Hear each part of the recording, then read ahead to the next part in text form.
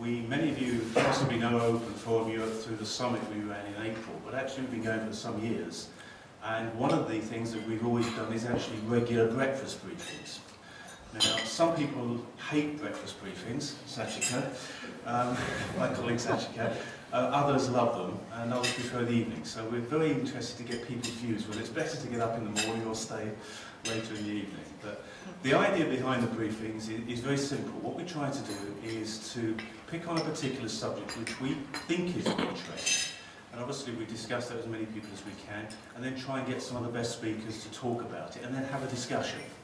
So we started off for this session thinking about 25 people. As you can see, we've gone beyond that now. So it means the table's a little bit bigger than we would like, the room is a little bit bigger than we'd like, so hopefully we can still have the discussion in the round. We made the decision just about 5 minutes ago to have a microphone for the speakers, but we won't.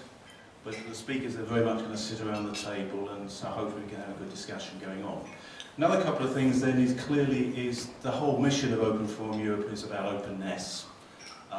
We've spent a lot of time talking about open standards. We've been very supportive of the open source business model, but our prime purpose is all about open competitive choice. And it's always about looking forward, looking ahead. And out of the summit, which we held in April, the whole issue clearly of the cloud was starting to emerge in a big way. No big surprises, I'm sure, for everybody. But when you look at the issue of openness in the cloud, you start to raise a series of potentially other issues that we think need to be discussed. It's not that the answer is, our position is. Discussions like this are great to help us formulate our opinion, but what we want to do is to get your input as much as giving input to you.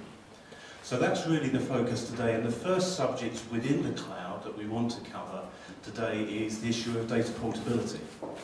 And data portability is one of those key factors that doesn't really come up into the discussion when you talk into like the way we're used to doing IT, but is a fundamental factor in the world of the cloud.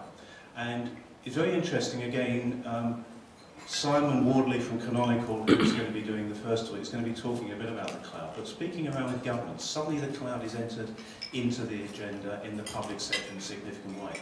A few weeks ago I was with the chief CIO of the UK government, and they absolutely believe in the G cloud, as they're calling it, and see that it is a very strong way forward for them. But again, an awful lot of unanswered questions, so hopefully that's a discussion we can get going.